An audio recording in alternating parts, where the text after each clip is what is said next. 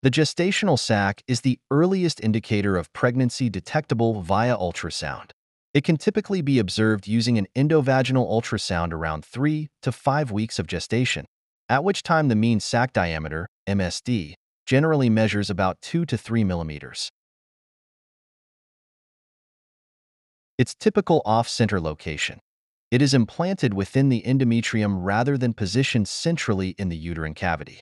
The appearance of the double decidual sign, most evident between 4.0 and 6.5 weeks.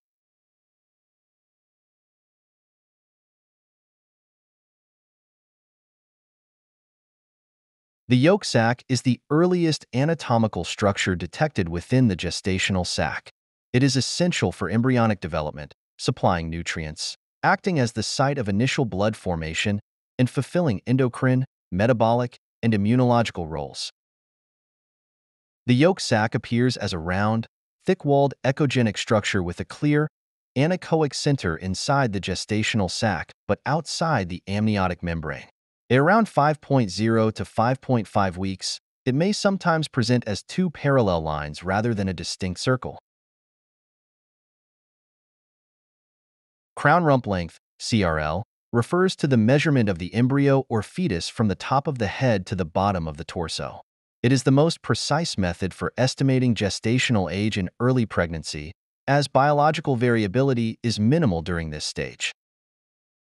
The earlier in pregnancy a scan is conducted, the more precise the age estimation based on crown rump length, CRL. If the initial CRL measurement is sufficient, it serves as the baseline for all future age assessments. A fetal heartbeat can be detected as early as 34 days, just under 6 weeks, of gestation using a high-quality, high-frequency transvaginal ultrasound with a crown rump length, CRL, as small as 1 to 2 millimeters. If a fetal heartbeat is not observed with a CRL of greater than or equal to 7 millimeters on transvaginal ultrasound, embryonic demise may be diagnosed. Confirmation of demise can be made through repeat scans and serial quantitative beta-HCG measurements.